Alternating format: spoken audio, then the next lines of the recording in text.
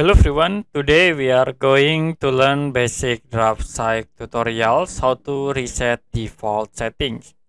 To reset default settings, you can go to search button and you can type %app data %, press enter.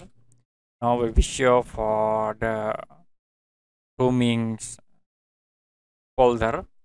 Go to Draftsight in here and then you can change the name folder like into one and you can close. Now, if you restart the Draftsight software and we're waiting for a couple minutes, it will be automatically reset into default settings. Okay, that's it for basic Draftsight tutorials, how to reset default settings.